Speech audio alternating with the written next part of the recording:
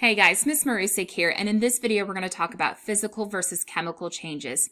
Now this is one of those topics you've heard probably since elementary or middle school, so I'm not going to spend a lot of time on this topic, but I am going to hit on a few highlights that you want to make sure that you know for AP Chemistry, as well as a few things that may challenge what you have previously learned back in middle school. So to start us off here, with physical processes, we would say that the chemical composition of that substance does not change. What that means is my chemical formula is going to remain exactly the same. Now, I may be changing certain physical properties about it, maybe the shape of the substance or the state of the substance or the solubility of it, but the chemical formula itself would not change, and therefore the composition of that substance would remain consistent. Now, typically these only involve changes in intermolecular forces. For example, when I do a phase change to something that is covalent, I would only be impacting those intermolecular forces, either breaking them or forming them, depending on what kind of phase change I'm doing. However, as we learned last unit, we do have a few phase changes that involve the breaking of bonds, depending on what kind of substance we have. So this may challenge something that you previously remember from middle school. A lot of times they simplify things and say, oh, bonds don't break with physical changes. Well, that's true most of the time, but we do have a few instances where bonds can change. For example, if I have a phase change of an ionic, metallic, or network covalent, remember on those they have such high melting and boiling points because what's happening is that I'm actually breaking bonds instead of breaking intermolecular forces. However, we would still consider those a physical process because I'm not changing the formula of that substance. I'm simply breaking the bonds in order to get it to go to a different state. So keep that in mind. It's kind of a little bit of a gray area there for that one. Same thing goes for dissolving an ionic substance in water. Hopefully we remember that I would break those ionic bonds in order to form ion dipole forces with the water. And so I technically did break some bonds there. And so it's kind of, again, that gray area. It is technically, though, considered a physical change because I could reverse it very easily by just evaporating back off the water, as well as the fact that I didn't really change the chemical composition. Yes, I broke the bonds, but the formulas of those substances would still be considered the same. So now, on the flip side, chemical changes occur when a substance undergoes some sort of reaction and I get a new substance that's being formed. So here, what would happen is that I would change the formula that I would write for that substance, which is very different than what I would do with the physical change. It says here, chemical properties change in this type of process and will result in a new chemical composition. So I won't have the same ratio of elements in my substances anymore. I'm going to change those ratios. I'm going to change those formulas up. These do involve the breaking and forming of chemical bonds. So all chemical changes, you would be breaking bonds, but there are some times where you can break bonds and it be physical. So that's kind of a little bit of an overlap there. Now remember, we have some evidences of a chemical change. Those include unexpected energy changes. So a little bit different than just heating something up or cooling something down, say on a stove or in the freezer. That I would expect. Here, what we're talking about is if I put two substances together and I feel the container and all of a sudden it got warmer than either of the two substances started off at. And so that would be an indication that I'm releasing a great amount of energy out of that process. Also a gas being produced, which a lot of times we notice because we have some sort of bubbling that's taking place. An unexpected color change. So not just putting food coloring into something, that would just be physical because that's just dissolving. But here, imagine putting two clear solutions together and all of a sudden them turning yellow. That would be a very unexpected color change. And so that's an indication that I've formed some sort of new compound or new element or whatever the case may be. a solid precipitate is being produced. Now, with precipitates, the initial kind of look to the substance is that you'll notice a cloudiness start to build up in your solution. And that cloudiness is that solid. If I let it sit long enough, eventually the solid would settle to the bottom and I could filter it out. But the first kind of appearance of that solid does make the solution overall turn cloudy. An unexpected apparent mass change. So unexpected because, again, I'm not just evaporating something where I expect to lose some mass. And apparent because hopefully we know that there's law of conservation of mass. So let me kind of talk about what this means. Let's say I had a reaction that was occurring on a balance. And for some reason, I didn't close that container. I left that container open. And I noticed what the mass was to begin with. And as the reaction progressed, I noticed that mass going further and further down. What that would mean is that some sort of gas was evolved, was released out of that process. And so that's why it looks like the mass has changed, when in reality, I've just lost that mass to the environment. If I had put a lid on that container, I would have maintained that mass. So there really is law of conservation of mass in play. It's, again, apparent mass change because it appears like that happened, even though in reality, that's not really what took place. New odors being formed could also indicate a chemical change.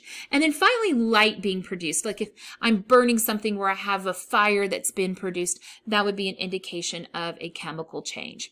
So here's what I want y'all to do. There's a lovely list here of a combination of chemical and physical changes. And what I want you to do is to take a moment and pause the video and see if you can identify these as being a chemical or physical change. Okay, so did you pause that video? Did you go make a guess on those? I'm going to hope that you did. I'm going to go ahead and put my answers on here and you can see how you compared to mine. So first off, with evaporation, I did put that as a physical change, and that is because all I'm doing there is a phase change where I'm going from a liquid to a gas.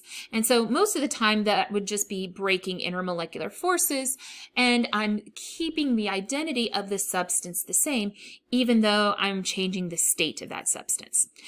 Rusting is chemical. Hopefully we would notice a color change happen with that, an unexpected color change.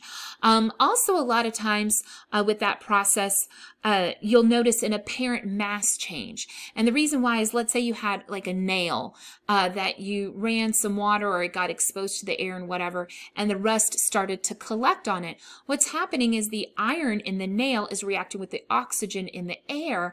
And so over time, it looks like that nail has gained mass, when in reality, it's just obtained that mass from the atmosphere. So again, apparent mass change, even though in reality it is being conserved. Filtration is physical. All I'm trying to do there is separate a solid from some sort of liquid. I'm not changing the identity of those substances.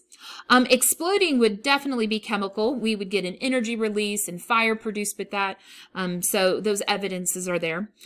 Corrosion is kind of used for metals that are not iron. Iron, we say, rusts when it reacts with the air, but corrosion can be used for other types of metals. And so again, it's reacting with the elements, with the oxygen in the air and in water that it's being exposed to. And so that would be a chemical change because I'm changing the chemical formula of those substances. Distillation is what we talked about last unit, where I separate things based off of boiling points. But again, if I'm just boiling things and I'm just doing a phase change, then that's not changing the chemical formula of those substances. So that would just be physical. Same thing goes for freezing. Again, that is just simply a phase change, and so that would be a physical change. Have you figured out yet that phase changes are physical changes? Hopefully you kind of keep that in mind. Burning would be chemical. Again, light produced, energy produced with that, so that would be our evidences there. Condensation, again, a phase change, and hopefully we figured out that phase changes are physical. Tarnishing is what happens to silver when it's exposed to air. It turns like a greenish, brownish kind of color depending on what it's exposed to. And so that would be chemical because I would have, again, an unexpected color change. Neutralizing is kind of a tricky one. Neutralizing is what happens when we react an acid with a base. They end up producing water and some sort of ionic salt. So because I'm changing the acid-base property properties into making a new substance, into making water, that would be chemical. So kind of watch out for that one, because that one throws people off. We don't always necessarily see those evidences of a chemical change with the neutralizing, although a lot of times that process does release some amount of heat.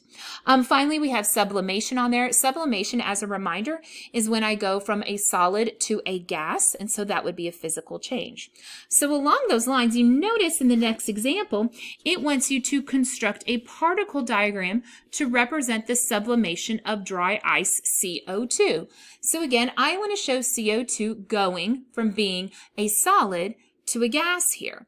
It does mention that this is linear. Now, anytime I'm trying to draw any type of particle diagram, one of the first things I would want to do is create some sort of key for me to use in order to draw my particle diagram. So what I would do first is maybe develop some sort of symbol for carbon and for oxygen. So for carbon, I chose to use a solid circle. And for the oxygen, I chose to use an open circle. You could use any shapes if you had, maybe only using a black and blue ink kind of deal, or you could do different colors, whatever the case may be. As long as you set up some sort of symbol for those elements, it'll be very clear which element is represented by which of those symbols. All right, so take a moment and see if you can maybe draw your own kind of image here, and we'll compare here in just a second. All right, did you try drawing an image to represent sublimation? Or are you waiting for me? You're probably waiting for mine, let's be real here. So let me show you what I put. And maybe some of you put something similar if you came up with one on your own. So what I did here is I showed some dry ice, some carbon dioxide molecules, and I wanted to show them as a solid, so I showed them very close together. In that solid state, kind of a regular repeating pattern.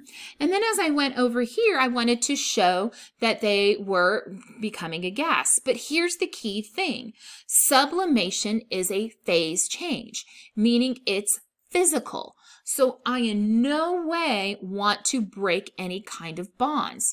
So you notice my molecules here look exactly the same as they do over here. I'm just spreading them out in order to change them to that gas state. Now we're going to do some reaction, some chemical change particle diagrams in our next video. In the meantime, if you have any questions or need any help, please feel free to email me. Bye guys.